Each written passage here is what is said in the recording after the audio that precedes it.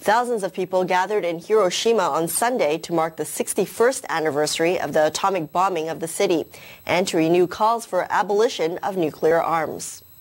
Survivors of the atomic bomb and the families of victims met at the Peace Memorial Park near Ground Zero, the spot where the bomb was detonated on August 6, 1945. Bells at temples and churches rang. Passengers on the streetcars bowed their heads in remembrance of the dead. The only role for nuclear weapons is to be abolished. And yet the world's political leaders continue to ignore these voices.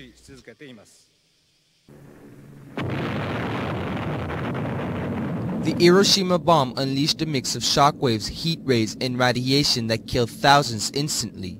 By the end of 1945, the toll had risen to some 140,000 out of an estimated population of 350,000.